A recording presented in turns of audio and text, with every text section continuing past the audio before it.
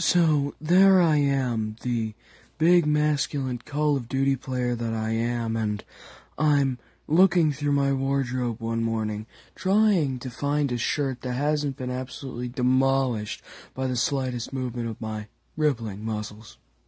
And I'm sitting there thinking, perhaps I've wasted the last 10 years of my life playing stupid video games.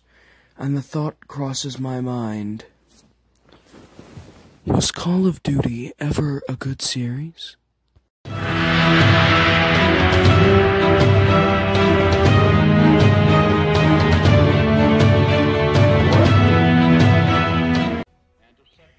Okay, let me answer my own question with yes and no. Well, allow me to elaborate on that. Some sub-series of the Call of Duty series can be incredible, even moving, but if you take the rest of them, just the ones that are absolutely there to just make money, that's where the problems start to pop up.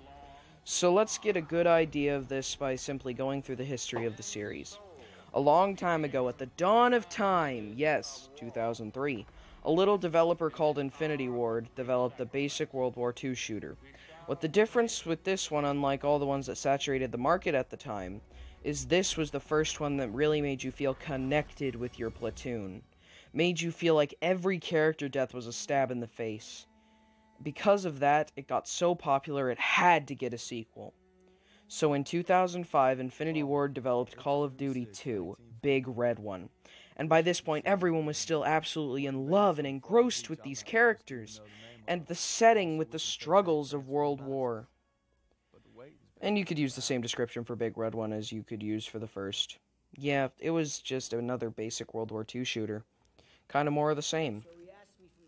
So, there was fan outcry for a third game to release, and since Infinity Ward was too busy bathing in their piles and piles of money, they had a little company called Treyarch develop the third game. Call of Duty 3 was more of the same. World War II, shooter, shoot the Nazis, that's what you did. I feel like a lot of people were starting to feel that the series was oversaturated by this point, with 3 whole games based in the same setting, plus Treyarch not giving the series the same sense of absolute immersion. People either wanted a change, or they wanted the series to stop there. And since Infinity Ward was yet again busy rolling in their piles of money, they had Treyarch go at it again with Call of Duty 4, Modern Warfare. This was just what the series needed at the time, cemented Treyarch as a good Call of Duty developer. And it even spun off into the Call of Duty Modern Warfare sub-series, which I actually find to be one of the most boring Call of Duty sub-series, but it's what people wanted at the time. And once again, people started to get a bit tired of the setting after Modern Warfare 2 and 3 by Treyarch. People wanted something new again, with Ghosts in 2013, which was a fantastic game, probably the best in the series thus far. Well, there's 10 billion Call of Duty games since then, and this video would be 6 hours long if I tried to go through all of them, you know? So I'm just going to skip to the sub-series I actually enjoy. Call of Duty Black Ops series. Going back a little bit with the first game coming out in 2010, the second in 2012, the third in 2015, and the fourth in 2018. And finally, just last year in 2020, we got Black Ops Cold War. I don't count the last two because they're bad. The first Black Ops game truly made you feel like you were a Black Operatives agent, going through and doing missions that had to be top secret at all times, could not just let information get around.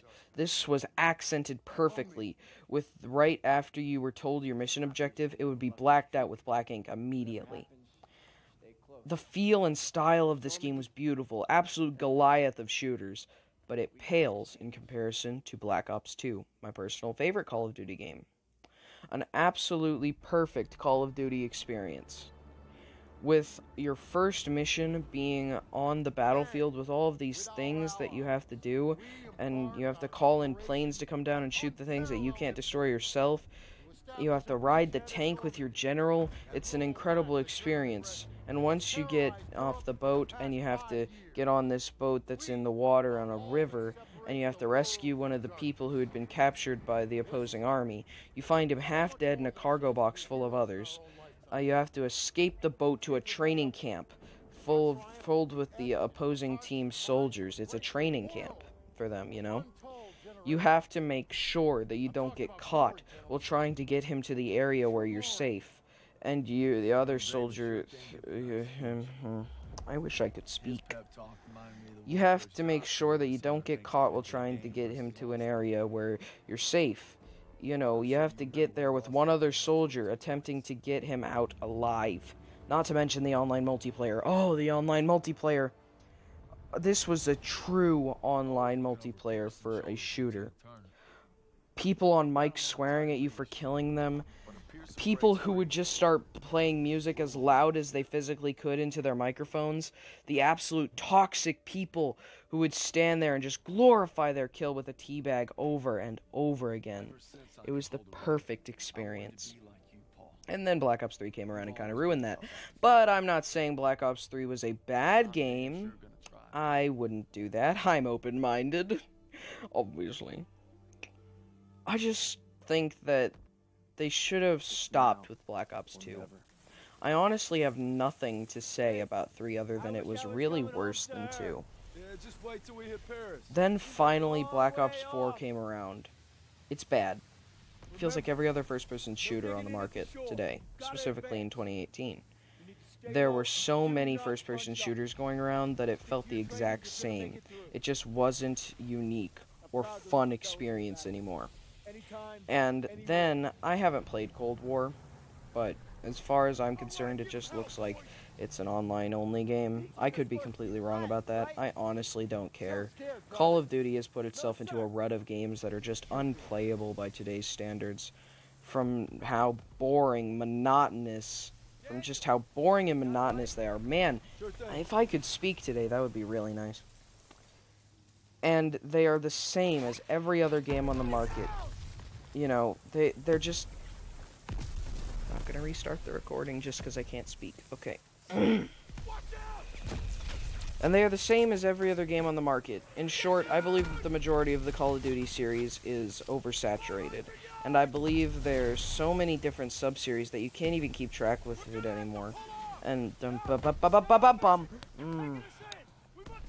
Can you tell how professional this is? In short, I think the majority of the Call of Duty series is oversaturated, and I believe there's so many different sub-series that you can't even keep track anymore. And most of them have the same game with different enemies copy-pasted over the same battlefield with different colors copy-pasted. In conclusion, the last good Call of Duty game was Black Ops 2. The rest of the series has been going downhill from then. But if we're talking about old games, the PS2 through Xbox 360 era, that was when the series truly got its footing. That was when it was the best it could be. And if you couldn't avoid it, man, it was just everywhere. Everyone loved it. And if you were obligated to love it too, or else you would be the lamest kid on the playground. In fact, I have a story about that. I remember I had a lot of friends who really liked Call of Duty at the time.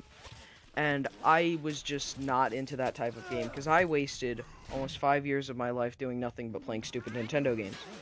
And so I was not a shooter fan. I didn't like any of that. The blood freaked me out. There was too much bang, bang, bang gun. I was just not a fan. And obviously, because friends are friends, they invited me to a sleepover and kind of just sat there playing Call of Duty. And I was like, fine, I'll try it. I'll give it one try. I believe it was Ghosts. And I was like, oh my god, this is just so fun. And so I started buying them, and I started playing them, and I started enjoying them. And it was just an obsession past that point. I love so many different first-person shooters past then. So I would like to thank them. But of course, I can't give out their names, and we've all lost contact, and it's a big thing. Either way, all that I can truly say is that I would give the early Call of Duty games, PS2 and 360 era, a 20 out of 20. The perfect gameplay experience for someone looking for a first-person shooter. And I would give Modern Warfare, like the modern games, a negative 650 out of 20. Yeah, that's right, I don't like new Call of Duty, and there's nothing you can do about it. It's bad, bad, and bad. Anything past the 360 era is bad.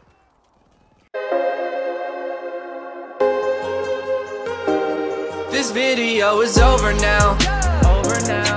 You'll find something else to watch, or just watch this video. I know we had a lot of fun, but you can't stay on this